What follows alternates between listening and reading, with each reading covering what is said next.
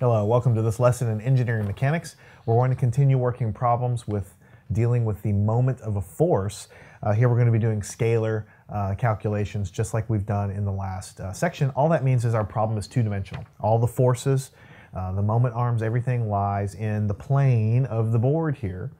And so what we're going to be dealing with here is a piece of metal, let's say, or a piece of wood, some solid piece here. And we have three forces acting, one in each of these corners. There's no force here. We have a vertical force oriented straight up and down.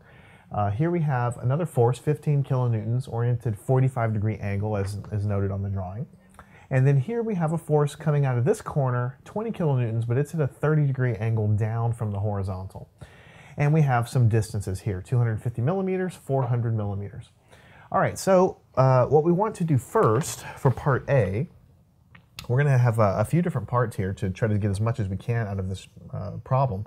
We want to find the moment of force F sub B about the axis of rotation, which is point A. Okay, so let's take a look at what we have here. The moment of force B acting about point A. Okay, so what this means is the axis of rotation would be here. So if you take a nail and you put it in there and you bang it in so that only this thing can swing about point A, we want to figure out what is the moment that force B is actually causing a rotation about point A. That's what it's basically asking us for. But it's tricky here because force B is not vertically oriented or horizontally oriented. It's a force at a 45-degree angle.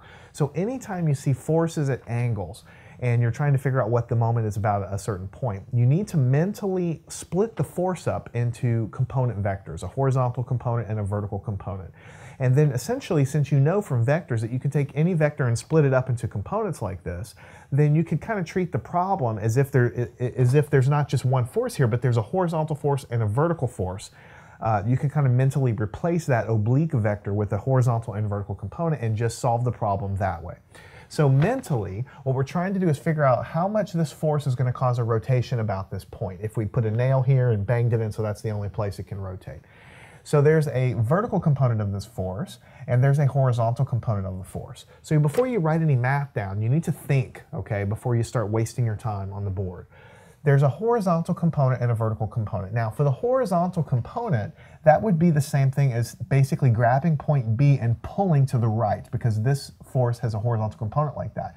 Notice that the line of action, remember the term I use, line of action, it just means I take my force, and it's like a rope, you know? If I'm pulling on a rope, the line of action goes all the way up and down the rope. The force you can kind of think about as being transmitted kind of almost like you can slide the vector up and down the direction that the force is acting on, right?